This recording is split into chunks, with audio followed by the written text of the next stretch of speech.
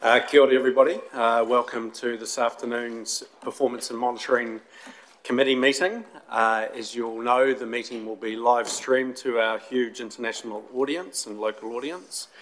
If anyone online is seeing the councillors with iPads, it's because some of them use those to read all of their materials, so that's the reason why iPads are up. The opening prayer or opening blessing or opening karakia, when I was sitting here earlier this morning, I wasn't too sure who was actually going to undertake that. So I've written my own this afternoon, and it's nice, short and sweet. It is, let's have a great meeting. Everyone can contribute. We move forward with great outcomes for future prosperity of Hastings. Thank you. And we have no one for Zoom attendees, and apologies and leave of absence. We have apologies from Councillor Hickey and Councillor Lawson, and a leave of absence for Councillor Kerr. Is anyone else missing? Councillor Nepi? Is he an apology? No? Okay, no apology there. Can I have someone move those, please? Just a request for leave for absence, Chair. Sure, yeah. 18th, 19th, 20th September. Thank you. Thank you. Anybody else leave of absence? They can also be picked up in the following meeting after this too. No? Okay. Sorry, mover. Thank you. Kevin, second. Anna, all in favour? Thank you. Conflicts of interest, we will work through those as we go. I'm not sure whether there will actually be any. It's mostly council business. So we will come to those as they arrive. And confirmation of the previous minutes, I'm happy to move those to second, please. Thank you, Malcolm. And all in favour? Against? Thank you, carried. Right, moving on to item 5. Also, just to note, there is a full council meeting after this. The intention is to have a break at 2:45, and so let's just see how we go with the presentations and stuff that we have today. We'd like to invite Michael Bassett-Foss, who is with the Regional Economic Development Agency, to just run us through where things are at and where things are heading. Thank you, Michael. Kia ora, Chair, kia ora tātou. So I've been supporting the establishment of REDA, short for Regional Economic Development Agency, for about a year now. We've got a presentation up here. Make sure we get the right one. Just an apology first from Chairman. No, it's not water. No.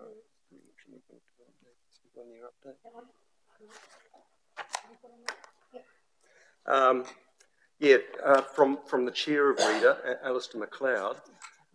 He's like everyone at the moment, sort of chasing his tail on a number of things. So just disappointed he couldn't make it.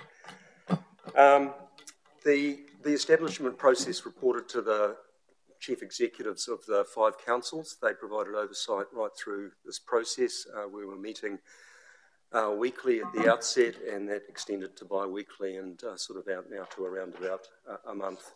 I'd just also acknowledge that the councils really linked in with their Economic Development Agency leads and their networks and their NOUS, to support the process as we provided,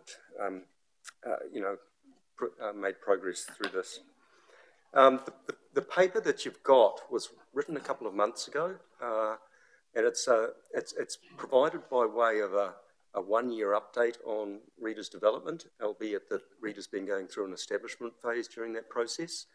The first presentation I gave was to a Wairau District Council in late May, and this is the last of the council updates as we progress forward.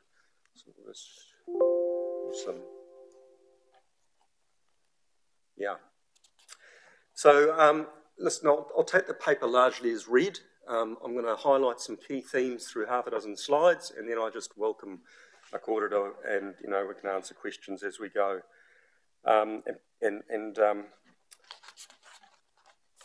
Let's reach right into this. Just a little bit of background about Reader. Councils took the bold move in late 2021 to fund an organisation that had the mana, the resourcing and the credibility to lead regional economic development on behalf of the region. In March 22, so that was just over a year ago, the establishment group came together representing the tri-party partnership that Reader was going to be based on, iwi hapu, councils and business. Over the pursuing months, they embedded the Reader organisation or its construct into the regional co-governance framework, being Matariki, and Matariki agreed to take strategic oversight or provide strategic guidance on the direction for Reader. And of course, mayors and chief executives, or mayors and chairs of PSGE sit on that body. They also took responsibility for appointing board members for Reader. Reader is to be a non-council controlled organisation, a separate individual company with a skills-based board. An appointments panel was selected or nominated by Matariki. They went through a 2 to 3 month process of appointing a skills-based board in late 22, and they were finally appointed and endorsed in December. The board came together for its first meeting. It's an induction meeting in January. Its second meeting was cancelled, of course, due to the cyclone. So since then, Reader put on hold its chief executive recruitment process and rallied around its key stakeholder organisations. It held hui twice a week with key business-facing organisations to understand the extent of the damage, and they extended out to weekly and are now out to monthly and will be ongoing. And did a lot of work with, as you will well know, you were engrossed in your own activities around the immediate response and recovery, and the board leant right into ensuring dots were joined as well as possible between the various organisations so that we could move forward as best we could. So I think if there was ever a time that a region needs a regional voice for economic development, it's now in the wake of a significant event like we've had around the region. So Reader has been working very closely with the Regional Recovery Framework, and now that the agency is established, is supporting them, and likewise them supporting us in leadership of the Economic Growth PO. Now, it's obvious that the primary sector, the infrastructure components and other parts of the recovery framework are all vital for economic development. So Reader's taken it upon itself to ensure that dots are joined between the various PO areas of progress. What I'm going to do now is I'm just going to switch to a couple of slides that were presented to two hui that Reader pulled together in formation of the Regional Recovery Plan. It joined together the primary PO and the economic PO sector leadership within the region. We had about 30 people energetically participate and lean into the development of the priorities inside the recovery plan. The objective is up there. The first plan, as you know, was for a 6-month focus. The second plan is sort of under development. I think it's due for submission in around about September. The priorities within the economic growth PO that were agreed by that hui, I won't rattle through all the words, but the first area is around supporting business. The second area is around just acknowledging there were localised impacts. Awatoto, Whirinaki, Wairoa, sort of just being examples. The third area is around recognising jobs flow between sectors as the various sectors sort of, the effects of, them were unfolding. The fourth one is around understanding the constraints and opportunities through a regional lens. And the last one is a focus around progressive procurement in particular. So, and under each of those priorities, there's an action plan, which is being rattled through at the moment by the Recovery Agency. During this time in discussion with stakeholders, the READER Board have assembled their vision and their areas of focus. Naturally, there's a big focus around economic leadership.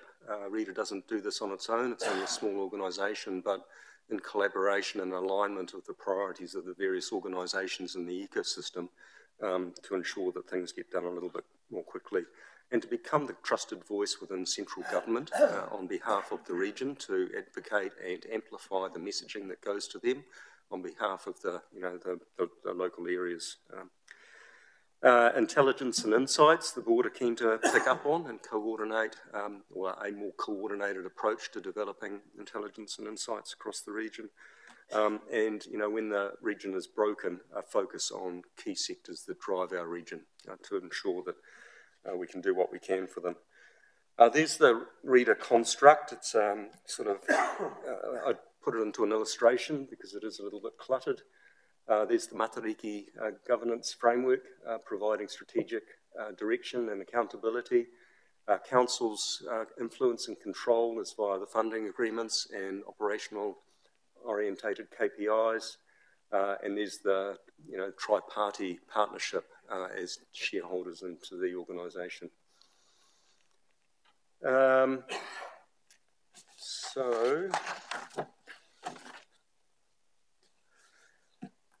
In terms of the operating relationship with councils, as described or mentioned in the last slide, it's via the funding agreement. This was written with oversight of council CEs late last year. Key components are outlined in the paper. It sort of revolves around periodic meetings with CEs, annual review of KPIs, 6-month reporting, and in effect, this one-year report is giving effect to what will be in the funding agreement in due course. As I've described already, READER's a small organisation, but aligning importantly with the economic development leads inside council is important to form the one-team approach and leveraging those networks of knowledge. And I've talked already about amplifying local messages. Big area of job for READER will be to manage expectations and be clear on what it will do and what it won't do. And of course, in terms of cyclone recovery, things changed, and that's becoming a lot clearer now than it was a number of months ago. An issue with the last rendition of the an agency was not as clear transparency as I understand councils wanted. So READER will publish its budgets. Currently, HBRC is holding the funds on behalf of the 5 councils and paying the suppliers at the business hub. And they provided these numbers. The numbers is at the end of March, plus forecasted right through to the end of the year. The table on the left is the funding by each of the councils, pro rata, and the box on the right is the operating costs coming through. Just noting also that there's a large capital cost for fit out of the business hub, which actually won't be paid this year. The work's only starting tomorrow, which is quite exciting for us. Finally, last couple of slides.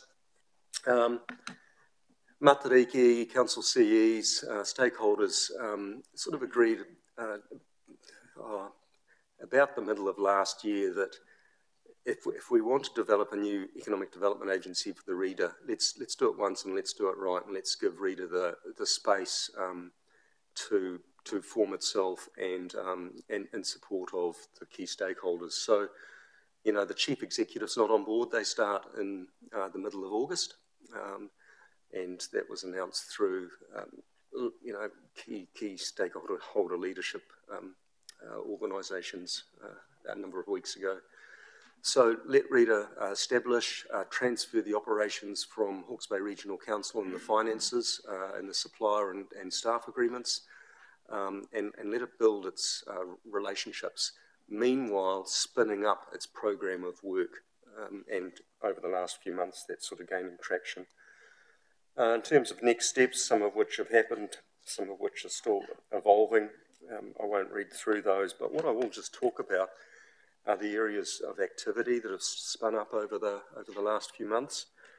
Firstly, you know, Hastings has been the winner out of the business hub that's come and established itself. $500,000 being spent up the road over the next couple of months, and some, you know, well-qualified staff fronting business on behalf of the region. And the intent by all players for this to be, you know, one of the front doors for business in the region.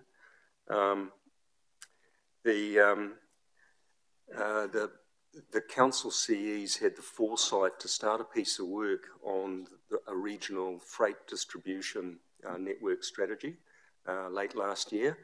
And again, foresight, you know, being that now this document has been round and consulted on with various key leadership organisations. It's been reported back to Matariki a couple of weeks ago that oversaw sort of the original terms of reference. But it's got in it about 12 priority areas of work for roading and rail infrastructure, and they will inform Waka Kotahi and the Regional Recovery Agency around the infrastructure post. So, you know, really important pieces of work. Not surprisingly, the main arterial roads feature in the top few, along with things like aligning the rail network with the main road network to reduce road crossings and other things too. Likewise, it started a piece of similar work around the comms infrastructure in and out of the region. You know, particularly important for Napier, that lost comms and electricity for the better part of a week, and is leaning in heavily around the electricity network too. Intelligence hub I've spoken about. The READA board sort of agreed 4 areas. One is around a data portal, providing access to data to key agencies so that it's the same data being used rather than different sets of data like now currently across councils, for example, so that when stakeholders are telling the story about the region, they can tell the same story using the same data. Secondly, a dashboard of key KPIs, that's regularly updated and can be used by all parties. Thirdly, a business analyst or economist type of resource or access to that can actually ground truth some of the data and turn it into insights and stories. And lastly, which the board have prioritised, is an impact assessment for the region, which will be twisted into a medium-term investment prospectus for stakeholders to use in the region, identifying, what investment would give the biggest bang for buck and where. And again, that'll be a valuable tool for councils to use. I've talked about leaning into progressive procurement. There was a hui held a couple of weeks ago with councils, with agencies providing capability development to Māori and Pacific organisations and to government agencies recently that I've identified opportunities, challenges, and areas of activity that would value that piece of work. And just lastly, leaning in alongside the Regional Recovery Agency to give effect to the region's recovery and moving forward. So, Chair, I'll leave it there. I've spoken for longer than I had intended to, but welcome questions. Questions? Thank you. Through you, Chair. Thank you, Michael, for your update. When we met recently, you talked about doing some economic analysis of Cyclone Gabrielle's impact on our economy. Do we know if that work has started?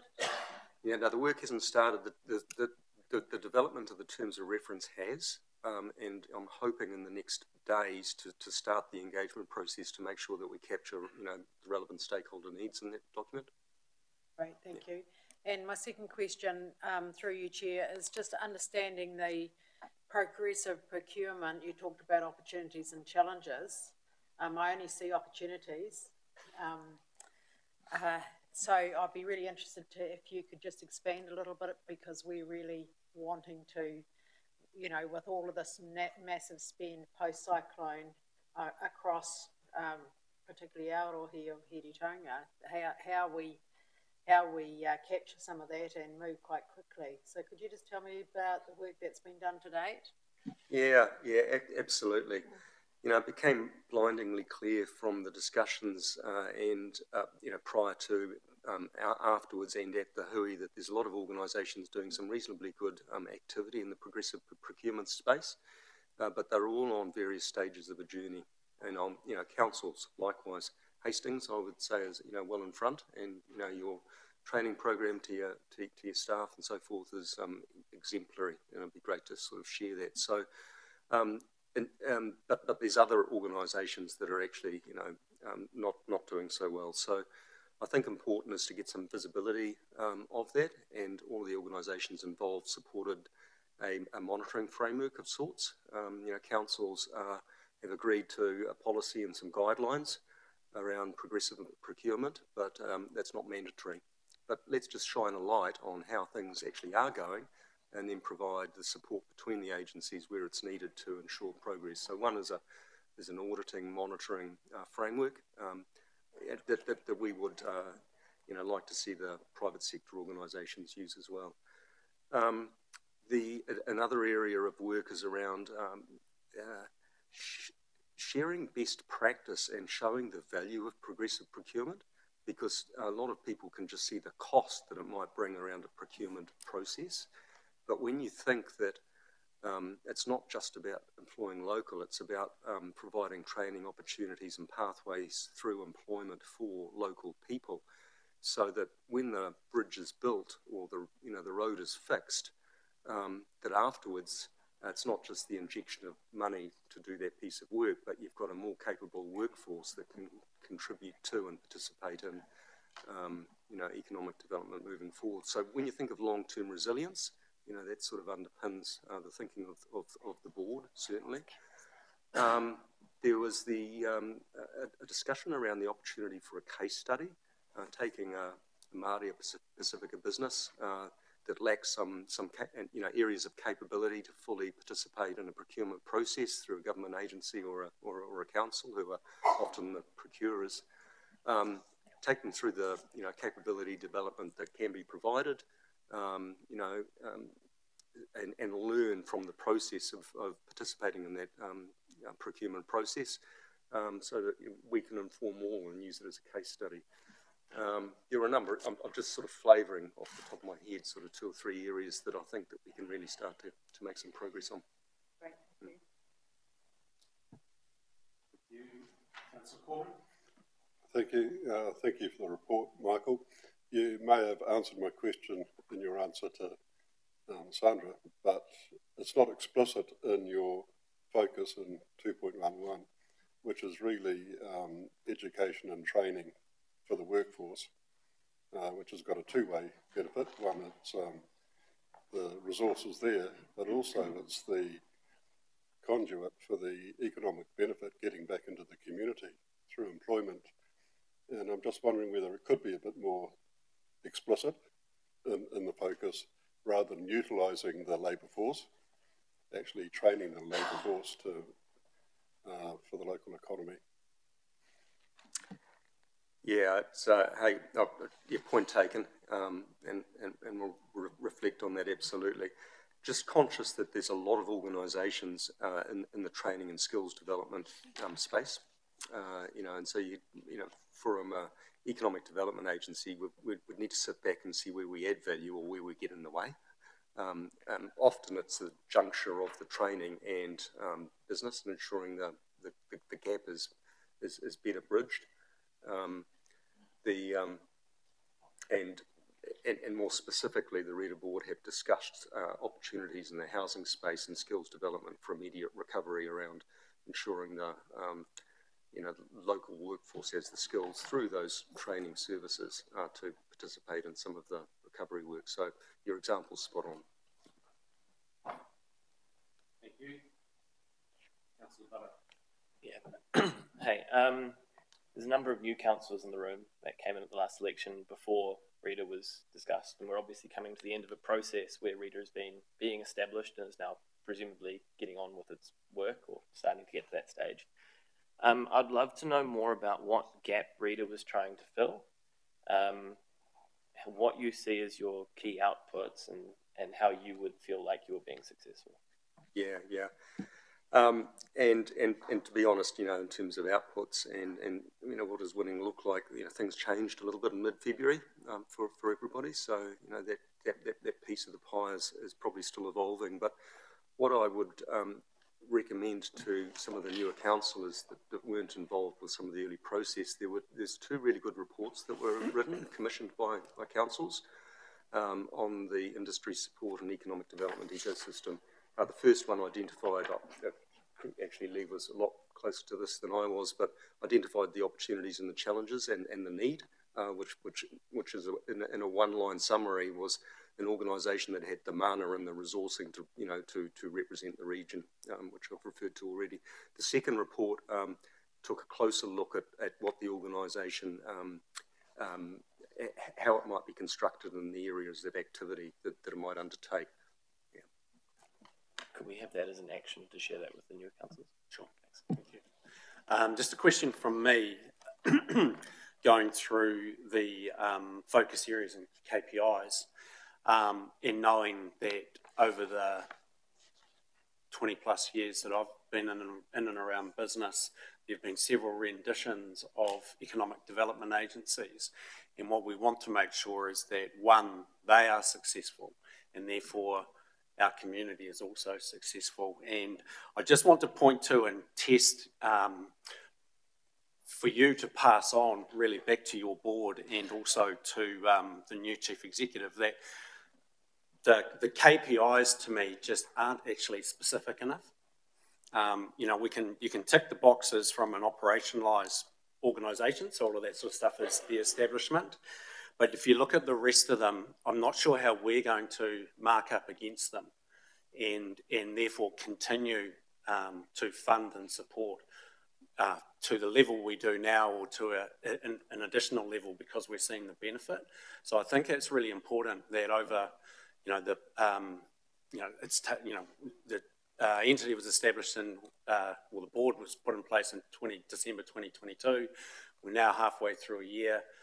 But I think that has to be a priority, is actually to understand and get better clarity around those KPIs. Yeah, and Chair, I would concur with that.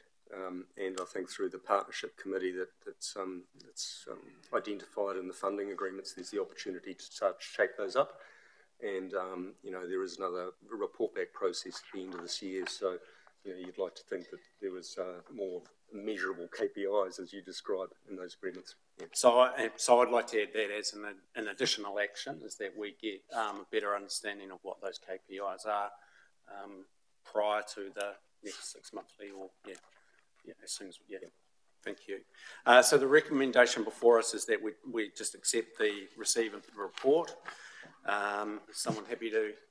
Thank you, Marcus and Wendy, all in favour? Any against? Thank you, moved.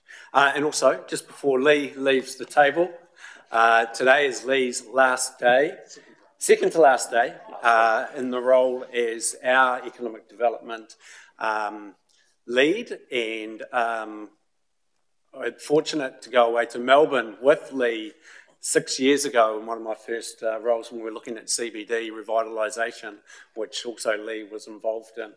And that's actually where he's heading. So I'm not sure if we made the trip so memorable that you're actually now going back, but just on behalf of all of us, to you and Caroline, who's been a significant contributor as well, best of luck. Thank you. Yeah, thank you.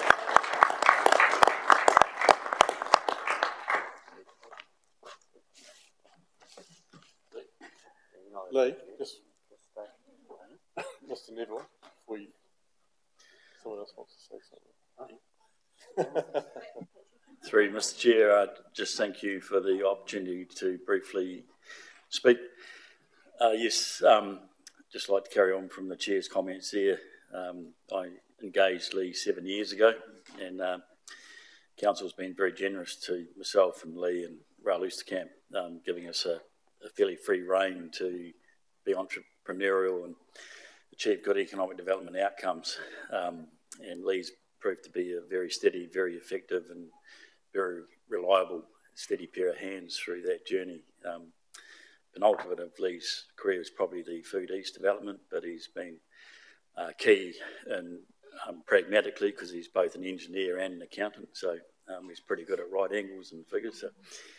But everything from sort of lean manufacturing and medium-sized companies and bringing them back from the brink and boosting employment, through to, as I was commenting this morning, we're now growing grapes at about $15 a grape that go on tables in Japan as a delicacy grown here in Hawke's Bay. So Lee, along with the rest of our team, has been crucial in facilitating and attracting millions of dollars worth of development and good quality outcomes for Hastings and Hawke's Bay. So I wish Lee all the best on the next phase of his life. Very exciting phase, moving to Melbourne, given me quite a bit to think about. So bold move. So best wishes, and on behalf of Council, Lee, thanks very much for your very fine service.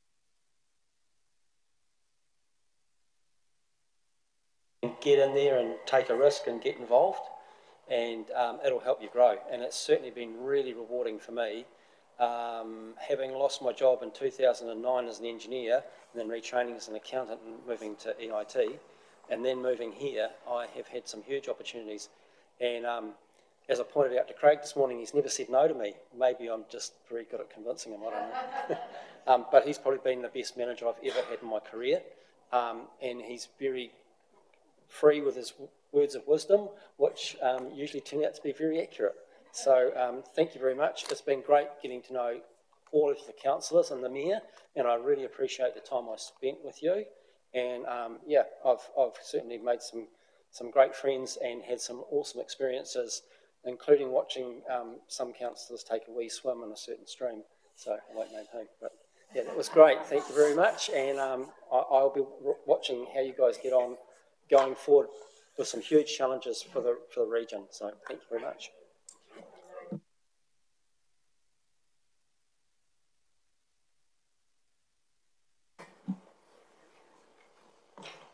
Okay, item 6, we have the Toi Toi operational review with Megan. As I alluded to in an email, there was quite a lot to read into this, and yeah.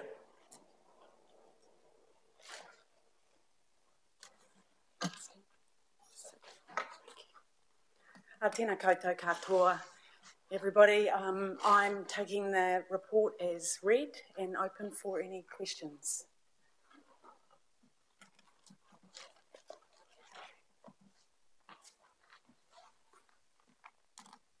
Marcus. Couple of things. Obviously, we've had a bit more of a loss than was expected. And in discussions with the Deputy Mayor last night, she was wondering about a couple of things around how the income captured the added value of hospitality, benefit to schools, communities, those kind of things, and how do we measure that?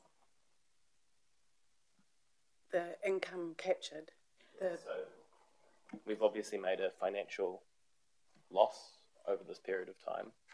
There is other additional benefits to operating the facility. How do we understand and measure those, or understand the benefits those bring? Oh, great, thank you. We have a survey that goes out annually to the whole community, The last survey we had was, I think we had 883 respondents, and 97% were satisfied with the venue. So we asked quite a variation of questions. We have a high-res survey that goes to every single person that uses the venue, so we are able to get feedback on the use of the venue and how that goes. We work directly with schools, so we have an outreach program, so we get feedback from schools, school unit users, hirers as well. So we have kind of quite a range of ways that input into our monitoring and measurements of satisfaction. Does that answer your question? Probably if I could just really here just sort of add to that. So yeah, the community commercial sort of difference, or the opportunities that are there for Toi Toi and how they manage that I guess dynamic of the need to have community events versus the commercial events that come in and support and subsidise the ratepayer contribution to the operation of Toi Toi. That's been an enduring, I guess, dynamic for as long as Toi Toi or Hawke's Bay Opera House before that was in creation. So I think there is work that we need to do going forward to understand more fully, I guess, that mix and where the right balance is.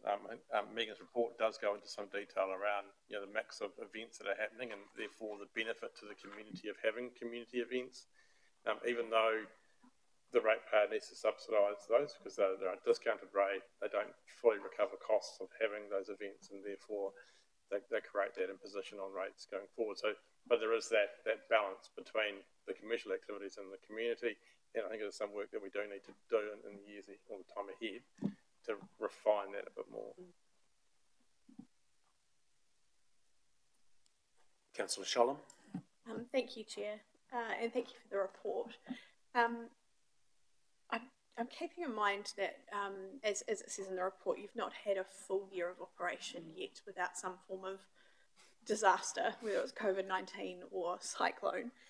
And I'm also conscious that when council in the past made a decision to invest as we did within the Toi Toi facilities, that we always knew it was never going to completely wash its face because there would be this strong community element. I'm just interested in a few points. So I see at the moment that it's roughly a 60% community use, 40% commercial use. Is that correct? That's correct.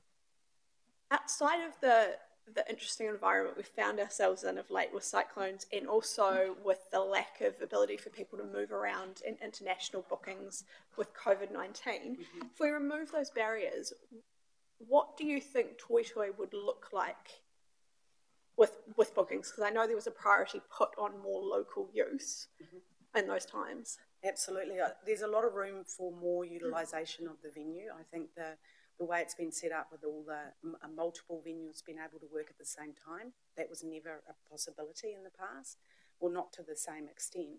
And I think it's interesting to note that the prior 2 years, or the second year in operation, I think our attendance levels were at 21,000.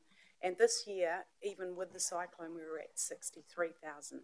So we're really, really certain that we're going to exceed our revenue targets. And we were really positive about the last financial year because we were like, COVID's gone, we're gonna really hit the sky. But obviously, we got affected. So no, the future is definitely bright, and there's a lot more room for utilisation. And I think that's the tricky thing around the balance between community and commercial, is making sure that we know that there's enough product out there to keep booking, but we can't, or we don't believe that, but we believe that by excluding one, it'll impact on the other. So even though our community users are paying a lesser rate, the relationships that we're developing with them are providing some commercial return. I made two more questions. So one was, I noted in the report that of the 60% of community use, actually HDC made up 40% of that. What types of events are those? Can you just fill in that gap a little? Yep. So we're around that 40%. Something that we'd like to propose moving forward is that we create a stakeholder rate, and we move that from a community rate, because at the moment we're just community rate, commercial rate. So we're really keen to move forward into a more stakeholder rate, and we're really keen to explore the idea of a waiver system so that there's only so much money per year and everybody applies to that waiver system. And so that's something that we're kind of thinking around our more sustainable models, being able to manage that. But most of the events are a lot of meetings, some really great, wonderful events for the community. We don't not want those events. We really do. They're really important, and they keep the spaces activated, and they showcase the spaces, because often when meetings are held in there from an HD perspective, they're bringing in people from outside. So we just think that moving them out of the community rate and creating a separate stakeholder rate will be more beneficial, and it will allow us to measure those much better. Thank you. And my final question, if I may, Mr. Chair. I guess what I'm keen to understand is there at the moment any kind of guidance for Toi Toi, and I'm throwing this at the whole top table, around council's expectation of percentage of use versus, commercial versus community? Has there ever been a discussion of that type? Through you, Chair, we've had quite a few discussions on that, and like I said before, those discussions went back to prior to the Opera House and the Muni's closures, when we had the previous model of Hawkesbury Opera House Limited running those facilities with council providing funding support for them, and there was lots of conversations at that time around what is an appropriate level of split, appropriate split between commercial and community. I think, like Megan said, and it's detailed in the report, we haven't had that clean run. We've had just under 12 months of full use of the municipal building as part of Toi Toi overall, and that's been interrupted as well. So I think, that's something we really do need to have a think about, though. There's been lots of talk about it, and we acknowledge that it's something that we need to try and resolve, but we haven't come to a landing on that yet. Through you, the Chair, I think it's a really interesting, it's a bigger question, and I think it needs to be kind of workshopped, because it is about making sure that we're still accessible to the community, that it is a space for the community, it's inclusive and accessible, but also making sure that obviously the impact on ratepayers is not as high.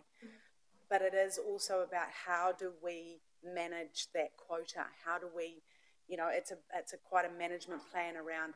We don't want to be in a position where we say, oh, we've booked our quota of community events, so there's no more can come in. That doesn't necessarily mean that all of a sudden we're going to get a load of commercial events. So I think we've just got to be, it's always been a really tricky balance in every region I've worked in. But I think some more conversation around how we can manage and measure that is a good idea. I think from my perspective that would be ideal, because of my time at this table I've certainly seen conversations swing back and forth where we have these conversations where there might be higher than anticipated operational costs and therefore budget overrun, and then there's almost a pressure to go get more commercial to make that up, but then equally if we hear from our community, well, we can't get our event booked in there, then you're getting conflicting pressures. So I think if for nothing else, to ensure that the Toi Toi team can get on with what they do best, I think clarity around that, formal clarity around that would be really good. So thank you for that. Thank you. Thank you, through you, Chair. Thank you for your report, Megan. And can I just acknowledge the nearly first birthday of our amazing weekend we had on the 4th of August. And how amazing it was to see our community come back after so many years of being away from the beautiful places that we love very dearly. I just wondered, I've just got two questions. Firstly, how are we aligning ourselves with the New Quest Hotel, and in terms of, aligning our booking arrangements and those sorts of things. And my second question is probably to the officers and the Chair. The recommendation B about a 17A review, I'd just be interested to understand your thinking around, is this the best time to be doing that, given that we're only just getting through a first year with very, very challenging circumstances. And my third comment is, Thank you for providing our community such an amazing range of acts. And having been at Bukwronga and seeing where she was performing and seeing Hastings loud and proud up there with the metros, I felt incredibly proud actually. So thank you for bringing our community the hospitality, you know, they just thriving through those good acts, and just to see, you know, what's happened in just coming up to a year has been, you know, a great thrill to us. So, but those two questions, if you could answer about the Quest and about the 17A review. Thank you. Certainly. Through you, the Chair. With the Quest, we've had quite a long engagement and relationship. We've built a really great relationship with Quest New Zealand. So we were working with Vaughan Brown for probably 12 months leading up to the Quest. We've had several in-person meetings and Zoom meetings about how we can work together, and then we've just recently met them. We weren't allowed to meet the manager, so we've only just recently met the manager, and the team are working really closely with him around our corporate bookings and their bookings and making sure that we use the space, and we're already using it, so that's really positive. And on Section 17A, you're absolutely right. Timing is important, not only from getting the timing right and understanding how Toitoi is operating and having enough time to see that unfold, but also within our current resources and how the organisation is slightly stretched at the moment as we navigate our in a post-Gabriel world. So yeah, I think we acknowledge that it's a good thing to do, and we'll find the right time to do that. Just a supplementary to that, where it says 17A or similar. What are similar? A Section 17A review is something that's obviously stipulated in the Local Government Act under Section 17A, and it's quite prescriptive about what you do and what you look at. So I think what we're referring to there is actually we might take that as a basis for what the review is, but not be beholden to that as the only things that we look at as we work our way through it. Thank you. Councillor Dixon. Yeah, thank you, Chair. Yes, as the Mayor said, Toitoi is a venue that is humming. And well done to the whole team. It's fabulous. The only negative I've heard is around catering and the cost of the catering and the cost of the corkage. Where are we at with the catering contract? Would be a question I'd ask. Sure. We recently went out to tender for the catering contract, and Dish won the catering contract. So they were awarded the contract. Probably, potentially, the negative comments probably sit quite closely alongside some really positive comments as well from our users. And we do have all of those, both positive and negative, so we can certainly supply those. Yeah, there's certainly nothing wrong with the food. It's the price you have to pay per item. I think that's the issue. And also, council owns the commercial kitchen up by the assembly hall. What benefits is that to council, and can outside users use it? So the contract around the commercial kitchen is that we were really conscious, and this is the reason we wanted to have this kitchen, was that there were a lot of local users, community users, that felt they couldn't bring their events because they had cultural food requirements, and that our exclusive caterer wasn't able to provide that. So that was the kind of the basis of utilising that kitchen, or having that kitchen, so that we can have a clause in the contract where outside users can cater for their own events. But it is, it has to be quite a minimal, and it is very much based around cultural use, because otherwise we wouldn't be exclusive caterers, and therefore the contract wouldn't be as valuable. So their contract is virtually exclusive apart from any cultural events? Yes. Yeah, thank you for that. More than happy to move the recommendations if they're acceptable. Thank you. Someone second. So, Mayor Hazelberries, all in favour? Against? Thank you. Can I just say one more thing? Just through the chair, I just would like to acknowledge my team at Toi Toi. They're actually an incredibly highly skilled group of people that have worked incredibly hard, especially over the 3 years. 2 of our team actually went through the closure of the Hawke's Bay Opera House in 2014, which was a traumatic experience for them. 3 weeks after we opened the new Toi Toi, we closed for a lockdown, so there was a bit of PTSD there. So I would just like to acknowledge the amazing work that they've done, particularly Colton, Glenn and Rosie. Kia ora.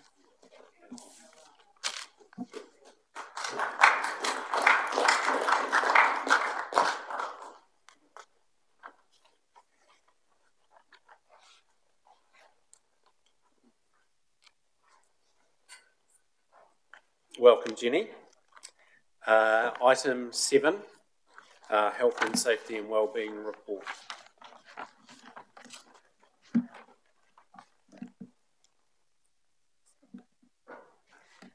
Kia ora, koutou. Thank you everyone for receiving my report.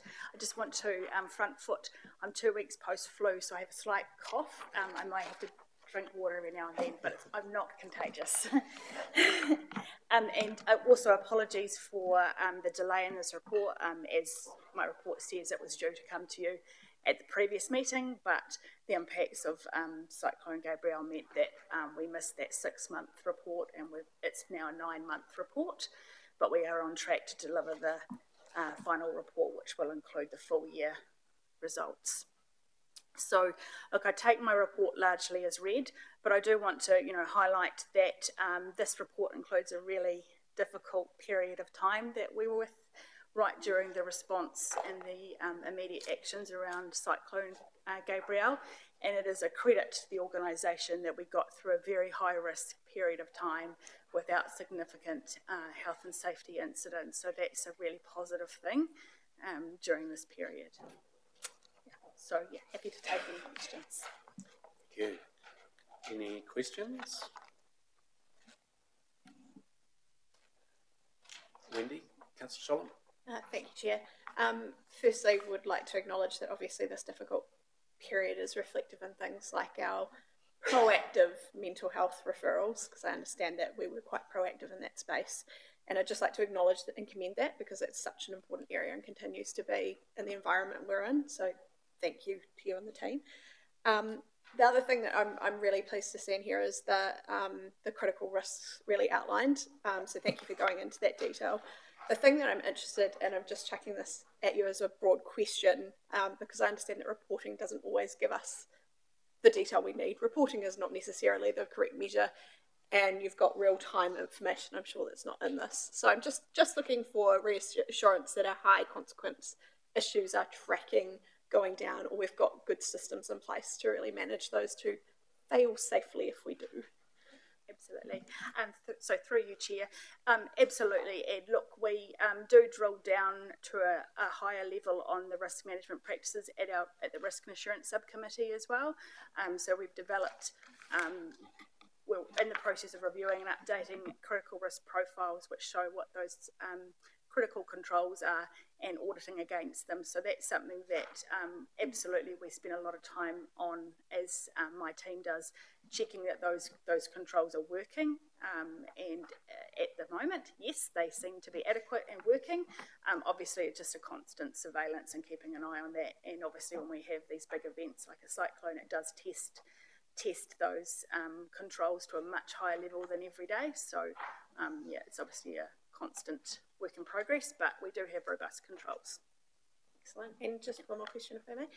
Just really interested around particularly the areas like fatigue. I think you've mentioned within the report that it's not always an area that's reported, and there's a number of areas. And so I'm just wondering, has there been internal training so that colleagues are looking out for colleagues in terms of red flags, I guess, in those areas?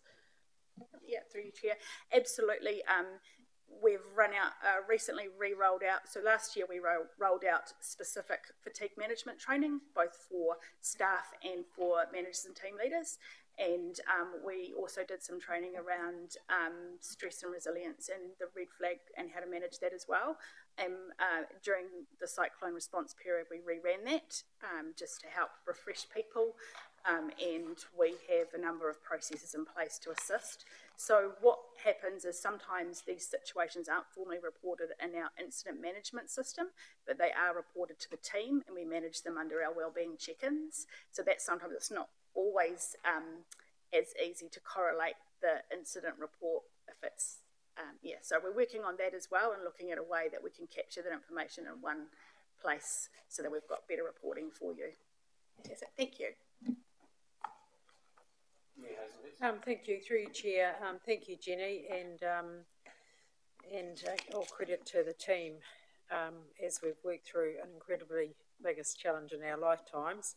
That contractor incidents, the near misses, and that will be for this quarter, July to September. Is that because the increase is the number of contractors that we're engaging through the recovery?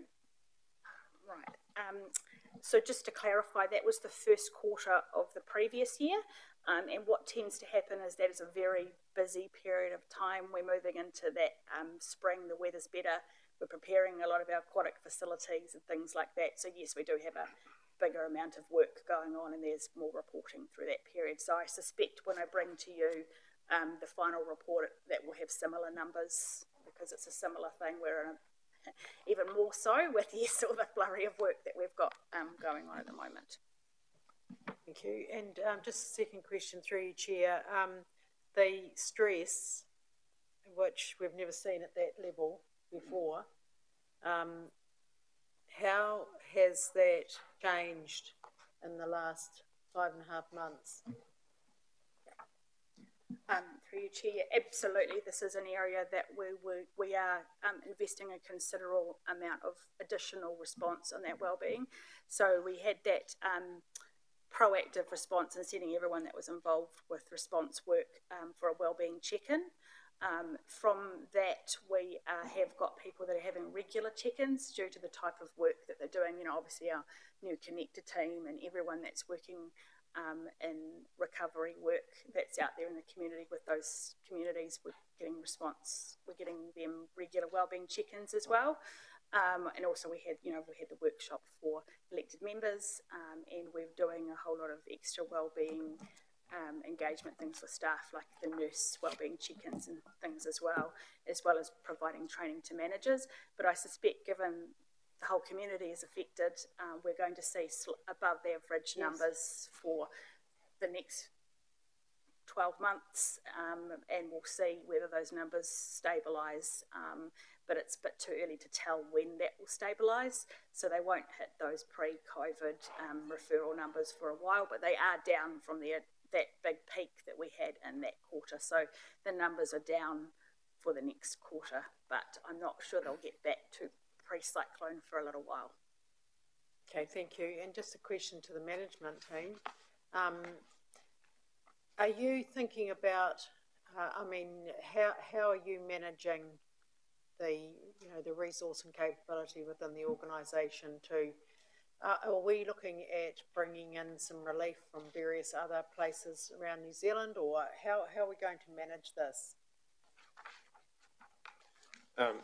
Good question. And I think throughout most areas of the organisation, we've had to bring on additional resources to support us as we move forward. And that's, we've recently undertook a pulse survey of staff to understand, where their pressures were, how are they now compared to what they were pre-cyclone. And in some areas of the organisation, huge amounts of pressure where we need to, and just need to acknowledge that that's there and put in the extra support. So if I think of a couple of my direct teams that I'm responsible for, finance, we're recruiting for another additional staff member in the accounts area to support that. In the IT team, they're getting pulled from all different areas of the organisation to build new capability to support us to do more work in the community and doing things that we haven't done before. So building in some extra resources in that space. Generally, we're not saying no to requests from managers when they say they need more resource and more help. And so there's a number of ways of doing that. It's bringing in new people into the organisation. And we're also very aware that we are getting, offers of support from around the country. And that was, from the early days of the response, and that continues. So yeah, we just need to put our hand up and make sure that we're taking that on. There are some roles that we're really struggling to fill. There's some. We need a recovery manager in place. Yeah, it's a challenging role to recruit for. Very specific skill set needed. But we're continuing. Yeah, I think we're just putting our best foot forward to try and bring on good people. And if I use chief executives, sort of almost mantra at the moment is, and it's something that we've picked up from other organisations that have been through these sort of events. And Mr. Palmer, former chief executive of Waimakariri, post Christchurch earthquakes, take advantage of when good people are in front of you. We'll find a job for them.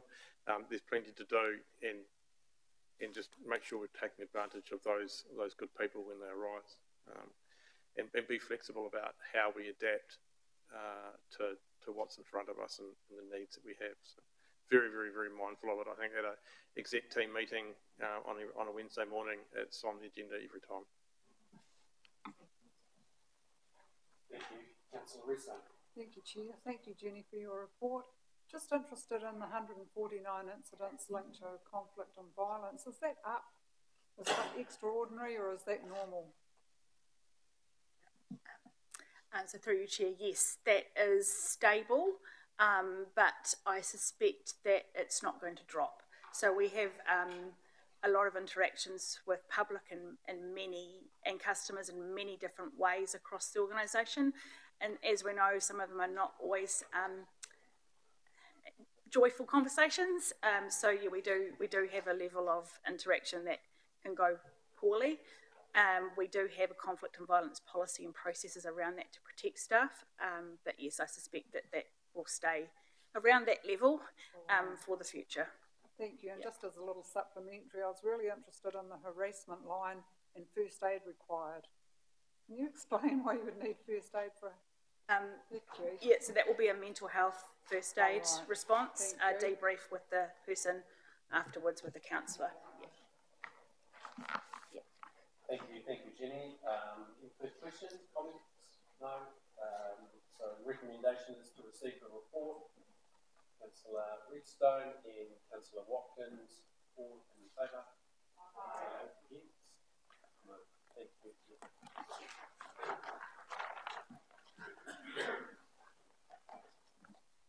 Just going to take a quick break, not to leave the room. There's just a quick presentation that's going to take place.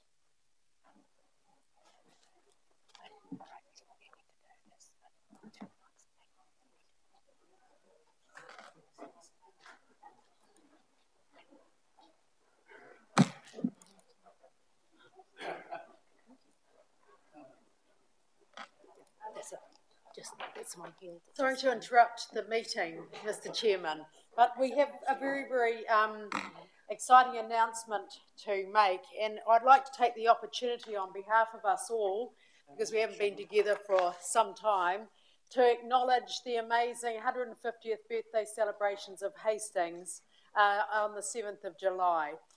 Emma and Vicky, we are so proud of what you delivered that weekend. Despite the weather, didn't dampen our spirits. We absolutely loved those 4 events you put on, and the feedback from the community was absolutely significant. So on behalf of us all, we had to make that big decision of whether we carried on and had our birthday party or we didn't. And we knew that we had to carry on. And Malcolm, you might like to come forward, please, as the chair of the committee, and to present the team with these beautiful flowers to say enormous thank you. I'll never forget our 150th birthday. Somebody said to me the other day, "I don't look that old." But anyway,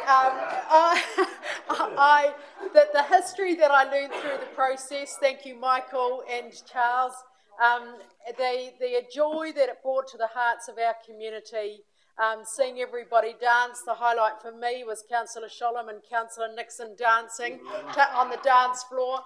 But to see everybody just coming together and celebrating from all parts of our community we're very, very grateful for a wonderful celebration. So thank you very much.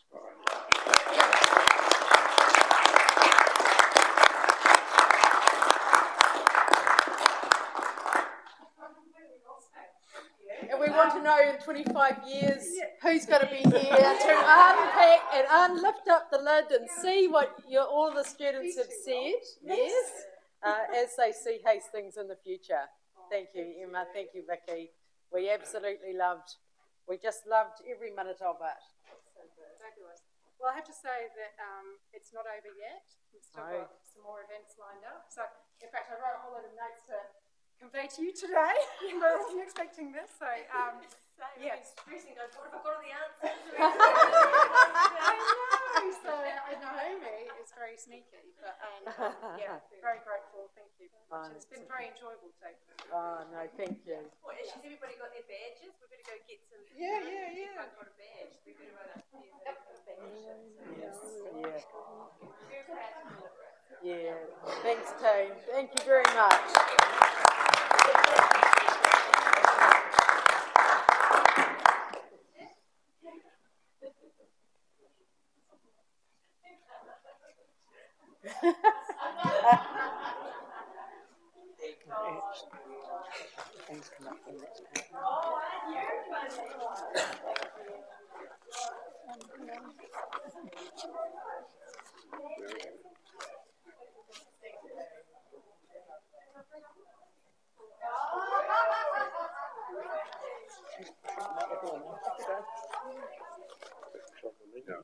Right, I'm going to carry on because we do have limited time. So we'll just push forward with the item 8, page 45, which is the building control activity review, terms of reference. And thanks, John, and Bruce. Yep. Make some introductory comments just on that on behalf of Nigel, who's in Wellington today on our behalf. Obviously, the report notes that there's a request for a terms of reference to be developed. It's been attached now, and to organise someone to undertake that review. And we're lucky to get the services of Mr. Jim Palmer from former Chief Executive Waimakariri. So he's undertaken to undertake the review. Sorry, Councillor Corbyn, can you please take a seat? Yeah. So Mr. Palmer's agreed to do the review. Now it's just around finding the appropriate time to do that. We're really conscious of the workloads of our building control activity at the moment, particularly post Gabrielle, as a lot of our community start their rebuild. We're also very aware that we have a very important accreditation process in November, which, as you know, we requested to have rescheduled.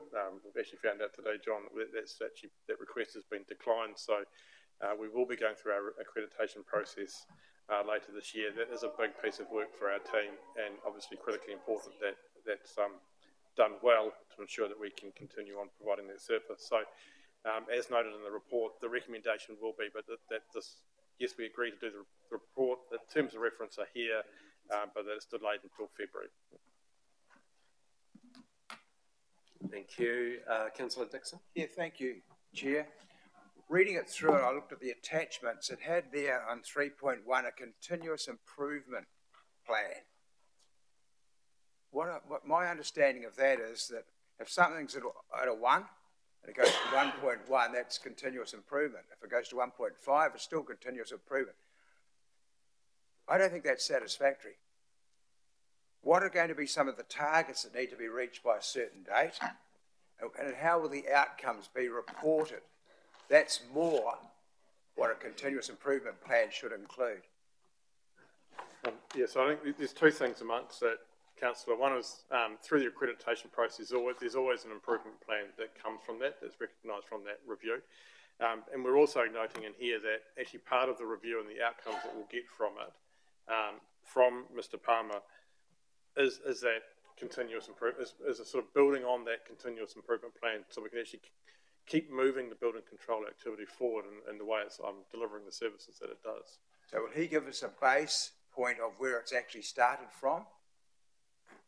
That's our understanding, that he'll provide us with that base, and from that we build on that following the recommendations that he makes from his review as well. Thank you. Thank you, Chair. Endorse the proposal, especially around sensitivity around not hindering important work that this area has got to do to help with our cyclone recovery. So as long as we're keeping that in mind, I'm very supportive. I'm really happy to see in 3.2 that funding of activity and resourcing is a key focus, because that is continuously something we're hearing. So I think it's something that's really important for this council to understand is if there needs to be additional resourcing.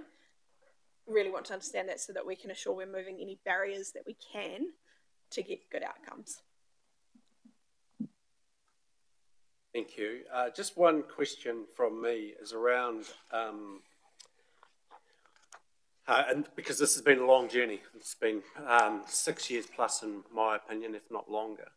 And one of the concerns I've got is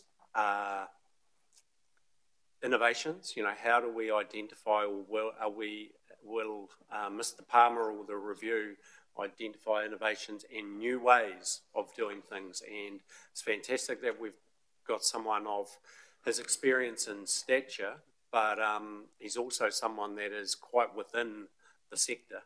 And I'm unsure whether I've always felt that it needed a fresh set of eyes on this, and you didn't necessarily need to have, yes, there is an aspect of it that is experience in one way or other within, but there was also an element of, innovation and fresh thinking as well.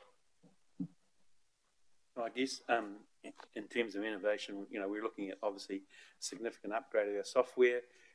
We've worked our way through getting the site operational, but looking forward, Mr. Palmer's probably well connected in the building industry right across New Zealand, and also just in lots of local different councils. So one of the issues is he's got a good understanding of all the operational matters, but also he's very well connected in terms of his ability to go to both private, organisations that do processing and council ones. But the biggest thing is he has connections right across the country in terms of being able to contact other councils and say, hey, how can we do these things better? Thank you, through you, Chair. Thank you for this, and I agree with managing our expectations through this time and when this review will start. My question is, has the building advisory that we put in place in the last couple of years had a look at this terms of reference? No, but we are going to take it to our next meeting. Oh, great. Okay. I think it's really important because they're the industry leaders who give us the feedback, and it's really important that we want to be able to provide a customer experience and a service that they're comfortable with, and I think it's really important that they have their say in the terms of reference. So maybe whether you want to add that on, Chair, as part of an action. And also under the scope, I did wonder about systems and processes, whether that's captured in the scope, 3.2.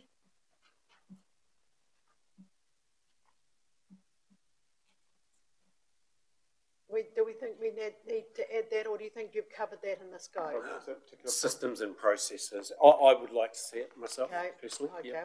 well, I'm happy to add that. Systems, yes. Thank you.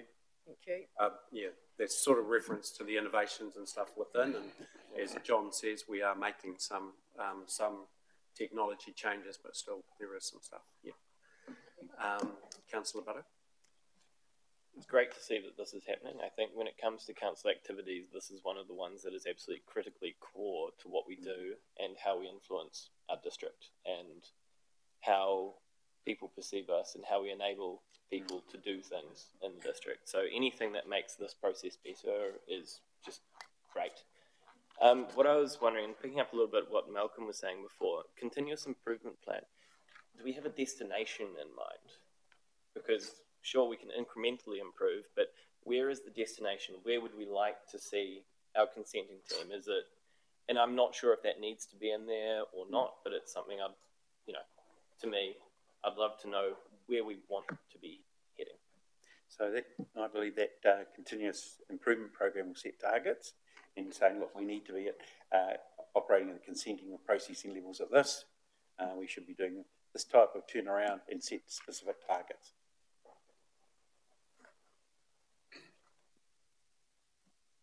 I would like to see us be best at it in New Zealand and to be a place where building consent officers want to actually come, you know, and work. So that's sort of the outcomes, the overarching outcomes of what we're trying to achieve here.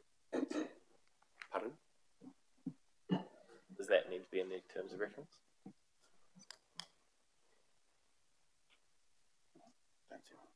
I think it's a good aspirational goal, isn't it? Yeah. Councillor Corbyn. Thank you. My comments are going to be similar to the others. I think the continuous improvement mark is a little bit soft and a little bit internal looking.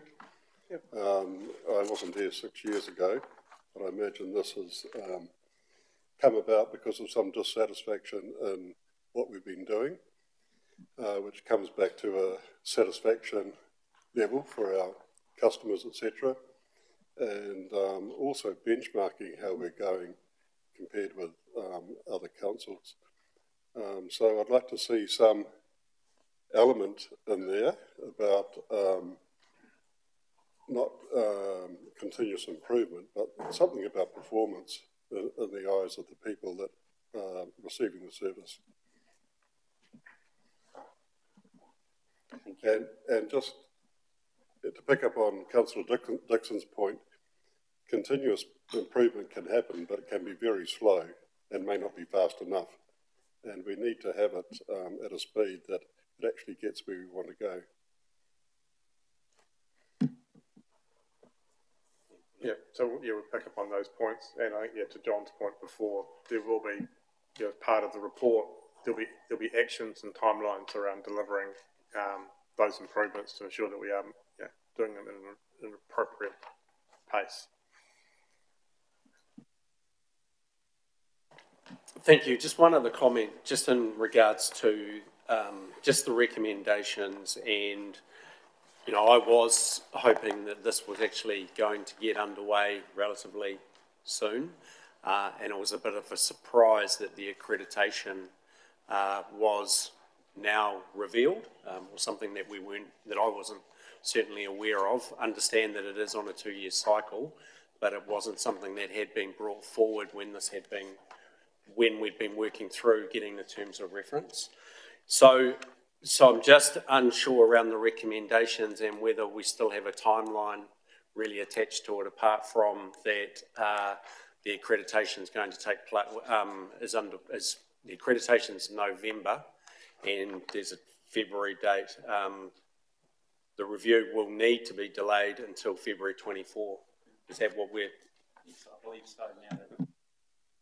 Indication today from MB.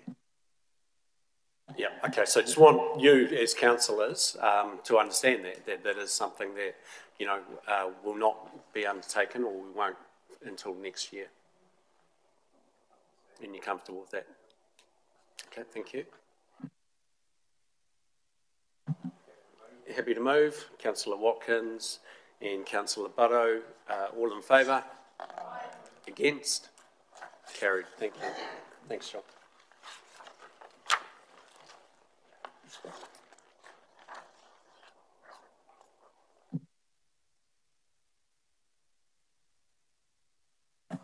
Item 9, the performance and monitoring report. Bruce has a few comments to make. Thank you.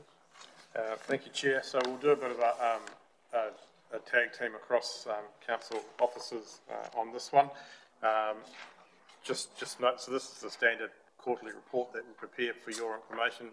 Note that it does contain a lot of information in there, and may or may not have had the full opportunity to digest it prior to this meeting, but we're all open to having discussions anytime after this meeting if there's anything in that report that you want to discuss further.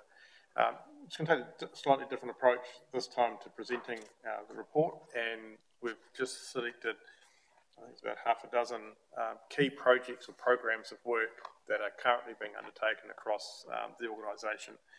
And just while that's being pulled up, just really wanted to note, and acknowledge the impact that Cyclone Gabrielle is having on the broader work of the council across all the different facets of the community. And you would have really noticed it as you were reading through the report, how many times Cyclone Gabrielle was referenced, whether it was in the libraries, the art gallery, Toi Toi, our building control team, almost every facet. So it has been a big impact, and it will continue to be a big impact on us as we try and deliver what is normally business as usual for us as an organisation.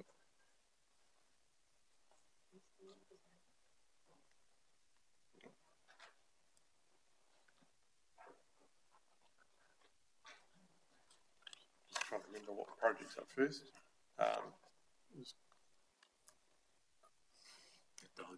We might skip through these and come back to them when the right officers are in the room. But Graham Hanson or Craig Fu will talk us through the Through Waters one. But first, Splash Planet. Rebecca?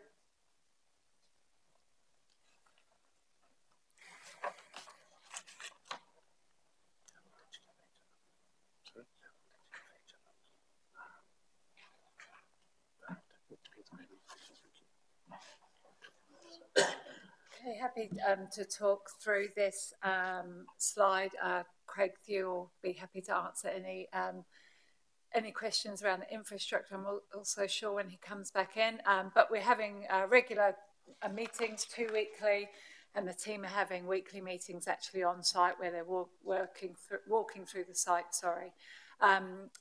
Everything has been planned out, obviously, in terms of the project, and the work streams are progressing as we expect them to be progressing at this stage. In terms of the one item that we always knew was going to be tight is those go-karts that we're waiting for from Germany. They're currently they're in the factory, currently being made ready. They are supposed to be on a ship late August, early September. All being well, they'll be here early November, which will give us time to get them down to Hastings in place, ready to go. That's the one thing that gives us the most not sleeping at night. But apart from that, things are progressing as we would expect in terms of all the changes to the amusement devices, the moving of the Flying Fox, some new playground equipment that's going in, the moving of one of the tracks. So we're very comfortable where everything is at the moment.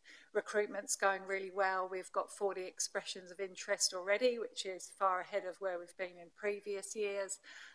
We're also changing the way we recruit, and we've had our first weekend open day, if you like, at Splash Planet for potential people to come in.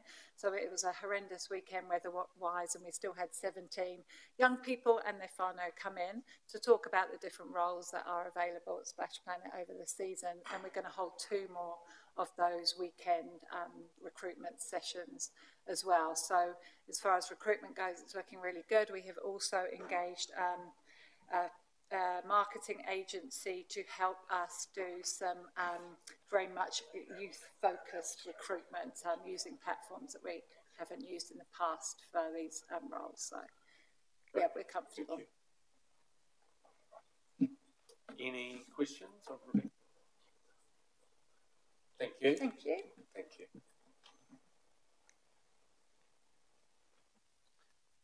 And again, we'll move to Mr. Jarvis was here and then urgently took a phone call, so we'll come back to the landfill. Sophie, Flaxmere Housing Development.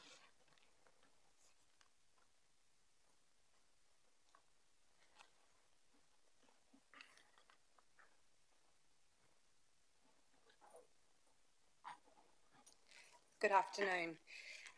So of our 3 Flaxmere development sites, we are progressing really well. We're actually at quite a nice point at the moment with 244 having been completed. We are just waiting on the wastewater pump station to be commissioned, which is due to occur in the next 2 or 3 weeks. We have then got some Windows updates happening later tonight. How do I get rid of that? Okay, cool. Lovely. Sorry. Town Centre is due to be finished actually on the 10th of August this year. So we have got the final road lane and what have you going on in Swansea North, programmed to be in the next 2 weeks. That is our risk factor given the seasonal impacts of laying asphalt at this time of year. It's very technical, so if we do have some technical questions for Craig, I'm sure he can go into that. However, it is a requirement that the ground level is above 10 degrees, and from what I understand, it needs to be a ground level of 10 degrees. It needs to stay at that temperature for a period of time. The asphalt needs to be at a certain temperature before it leaves the plant. And of course, at this time of year, getting those temperatures for a prolonged period of time, we need to wait for a week like we've just had actually. So if we can get that in a few weeks' time, then we'll be really in a good position. That is the main risk factor at the moment. Everything else out on site looks fantastic. We've had really great grass strike, and the site looks fantastic. Gumtree, all earthworks are completed. The final parts of the Three Waters infrastructure are being installed this week, Friday this week. So after that, it will be a matter of doing utility trenching and road sealing. However, that AC is not as critical given that that is a few months away, so the weather does tend to improve. We have accelerated that site delivery, so post-cyclone we had a delivery date of the 27th of July next year. Through the contract and the tendering period, it was always due to be finished in late March 2024. Cyclone pushed it out to July 2024. However, we have been able to accelerate that to February 2024. So they're bringing that forward significantly, which is really great to see. In terms of our CIP funding, we have claimed and received $4.7 million. We have an additional $6.8 million to claim, which is on practical completion of each of those sites. So with 244 having been completed, we would be looking to claim that in the next month, and then each one of those other sites gets sequentially claimed upon practical completion certificate being granted by the engineers. If there was any questions. Thank you. Thank you, Sophie. Okay, we'll just go back to the top. Major projects, Craig, in Graham's absence. Kia ora all. Apologies for popping in and out. Just providing the Chief Executive information for his negotiations to help us out a bit. So just on the major water projects, just apologies from Mr. Henson. He's at the murder house at the dentist having some teeth work done. I did joke with him, really, is the murder house better than council? But to be fair, he's going on holiday, and when an opening opens at a dentist, as you all know, you seize it. So I said go away and Steve and I can cover this off. In terms of the major drinking water projects, things are progressing well, but Graham is managing a number of risks and a number of pieces. Projects as a complex project such as these, as you get to the end, there's always little bits of detail which can cause and drain on a bit of effort. Frimley, there are some cost pressures in there with some of the time overruns, and they are working through the commissioning phase, and they're working through with the contractors around just the final approvals and sign-off. It's been run up, it does go, but as part of the commissioning, there's a number of items that we just need to make sure work and fail safe. And Graham and Herman and the team are working through that with our contractor. Waiaraha is progressing well, and you'll see down there that we're looking at the opening of 6th of October for the entire facility. There are some cost pressures at Waiaraha that are focusing around the drinking water side of the project.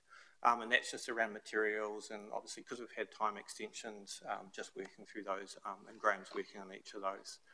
Small Communities Program, as you're aware of, is materially done, apart from Cyclone Gabriel undoing one of Steve's little pieces of work, but that'll be part of our recovery program. Any questions on Rage Water? Through you, Chair. Just wondering about the pipe work that is going on the Havelock Road at the moment. I couldn't find it in the report, but I can't read it all anyway. So. My understanding, because I was away on leave and then come across, so that's some drainage work around underneath the bridge work. So it's actually stormwater drainage work to alleviate some issues with private property flooding. So they're putting some pipes in there. So that's St Andrews Road all the way down to the bridge. That's my understanding. So I don't have that. I'll follow up with Ansonica and get her to send an update to councillors around what their project is, because I went through the traffic control. Go, what are we doing here? Yes, that's what I thought too myself, and I tried to find it. I think Yeah. So completely separate to this project. It's a stormwater alleviation issue. Thank you. As a former orchardist in the area, I think Councillor Nixon has some views or something you'd like to say. Yes, it's right outside my old property. And not unexpectedly to me, the drain is filling up with leaves and blocking the way, and the pipe is to improve the flow through there. Does that help? I stopped and asked the contractors because I couldn't find out either. If all fails, ask the man on the ground. So we'll just move. Steve's here for the Eastern Interceptor to give a bit of an update. For speed, while Steve makes it up, he can tidy up if I get anything wrong. Started this project, we went through a number of risks. Obviously, the cyclone, we had to redirect some of our resources to deal with cleanup. And working with the contractor was the first time sort of working at this scale in the public estate, and we've invested a bit of time with Paul McClutchley from Health and Safety and so forth. Has been some challenging items through there, but the team across our staff, the consultant and the contractor have working through mitigating those risks. We are currently around 75%, 76% of people want to be pedantic of the Collins Road section of the project, and once that's complete they will move into Willow Park Road and progress down there. The team do have a number of variations that they're working through with the contractor, but they're all inside the contingents at this stage, and they view that the contractor is sticking to its financial boundaries. Thank you, Craig. I think you've delivered the update. The only thing I add is the scheduled completion date is March 25, so there's still a little way to go. Yeah. Thank you. Councillor Watkins. Yeah, thank you, Chair. Just in relation of that one incident with the valve that was installed the wrong way, that won't be taken up by our contingency, I hope. It'll be a charge to another party. Correct. Yep, absolutely. Thank you, team. So next on the list is the significant landfill development. We've got Mr. Jarvis here, and Mr. Thu will probably lead the way. Yeah, for speed, because I know you've got another meeting. Mr. Jarvis can correct me if I get anything materially wrong.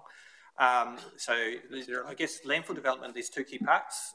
One is obviously the development of the new valley, the new space, and thankfully Martin and the team started early because recent debris to the landfill has been at a much higher rate than planned.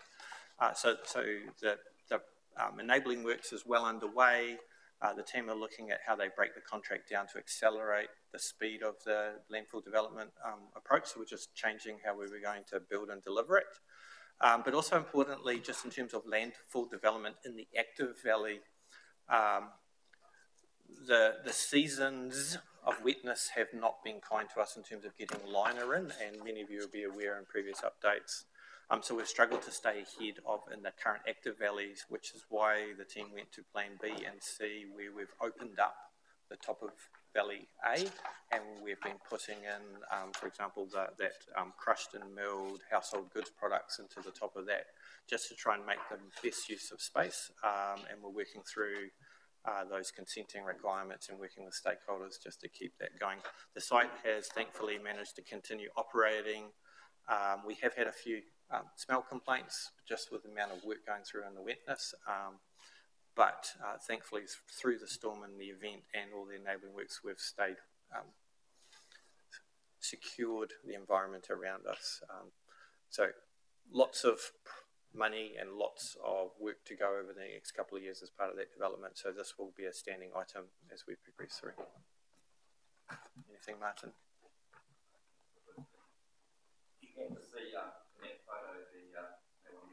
Oh, yeah. Yeah. So just as part of out of our waste minimisation program, the building just there is the new education building, site office, which overlooks where the new valley is. That is almost complete. And there's also work just finalising the final design and consenting for the new kiosk down at the road, given the other kiosk got completely buried in silt and water.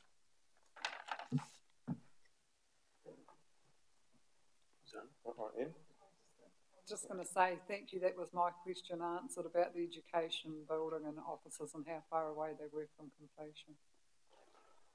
I don't have the exact date, but I can get the team to send it around, but it's very close.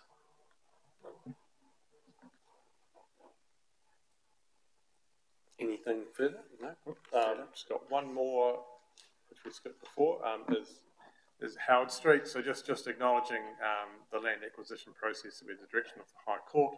Our valuers are now working through the process under that direction for the land acquisition.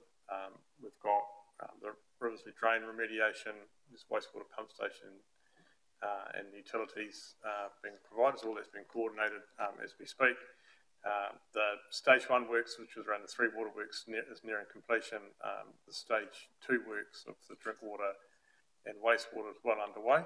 So stage 1 sort of reflective of where we are on that site. So external to the site, internal. And stage 3 weeks have begun. So a lot of activity happening down there at Howard Street as we speak. So, Craig? Probably just to add, it's one that I expect to be able to manage at my level. It's just that external utility provider coordination. Currently, a couple of the utility companies are not interested in installing their services whilst we build the road. They will want to do it later, which we would rather not happen. So I'll be having some discussions at senior level with a couple of our utility partners, but might need to escalate if necessary. So just flagging that as a less than optimal current position. Thank you. So that's the end of those key project and programs of work presentations. So unless there's any further questions on the content of the report. Okay, anyone happy to move the report? Thank you, Councillor Dixon. Councillor Watkins to second. All in favour? Aye. Against? Carried. Thank you. And in time for the PX item. There's no minor or urgent items, so it's just a recommendation to go into public excluded. And can we please just have that detailed before we switch off live streaming?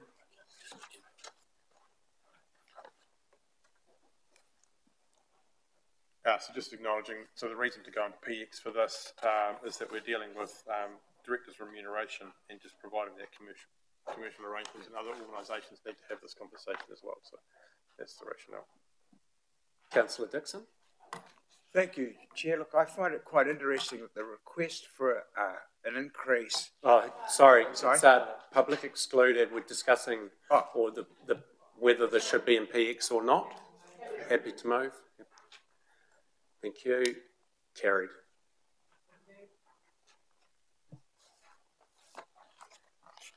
Yes, I'll just no, just wait. Chair, just before we exit, can I have an action